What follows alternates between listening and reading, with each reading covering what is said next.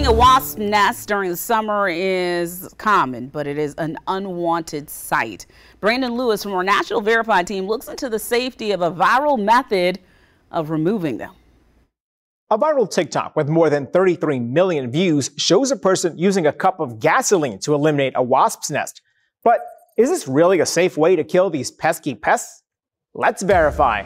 Our sources are the Texas A&M School of Integrated Pest Management and Jonathan Larson, an entomologist with the University of Kentucky.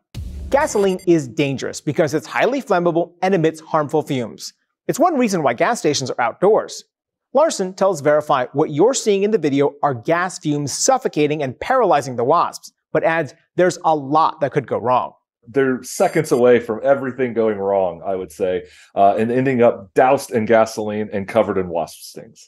Plus, even if you are successful, you then need to properly dispose of the gas at a hazardous waste facility.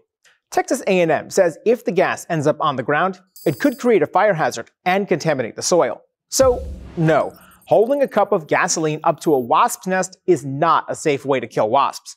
Instead, use an aerosol wasp spray, which instantly freezes and kills wasps from a safe distance. With your Verify, I'm Brandon Lewis.